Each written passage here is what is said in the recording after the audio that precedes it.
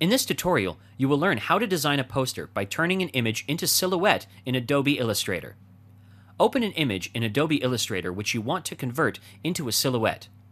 Select the image and go to the Objects tab. From there, select the Live Trace option and then choose Make.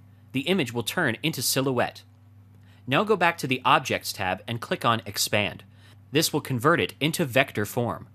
Once done, you can ungroup the image and remove the extra parts. Open a new document for the poster and copy and paste the silhouette in this document. Use the Rectangle tool to draw a rectangle with no fill above the silhouette. Select all and then press the Ctrl+7 key to create a clip masking. Now create a new layer and drag it down to the bottom. Use the Rectangle tool to draw a rectangle of the same size as that of the artboard. Fill the rectangle with the gradient. Set the gradient type to radial. Change the left gradient to FFFFFF and right gradient to EBC55F. Now load an image of a grunge texture paper and place it over the rectangle. Change its blend mode to hard light. The background is ready. In the end, insert the text using the Type tool and adjust its placement. The poster is ready.